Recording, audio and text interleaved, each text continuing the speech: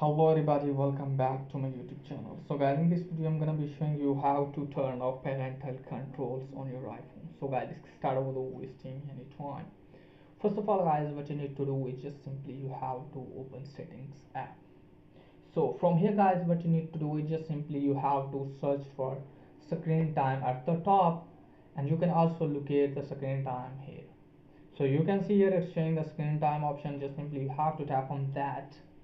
Now if you want to turn off the parental controls, then you have to turn off screen time passcode, or you have to tap on content and privacy restrictions.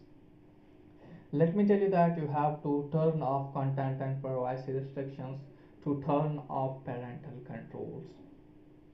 So once you have done this guys, after that what you need to do is just simply you have to close this page, and after that hopefully parental control will be turned off. And the second thing is that you have to open settings. You have to scroll it down. Now tap on general. Now scroll it down all the way. Tap on transfer reset iPhone. Now if you want to turn off the parental controls, the second method is that you have to erase all content and settings.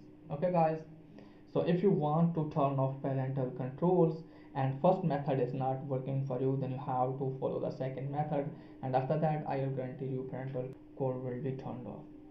So that's pretty much for today video. If the video is helpful, please like the video and subscribe my channel. Thanks for watching.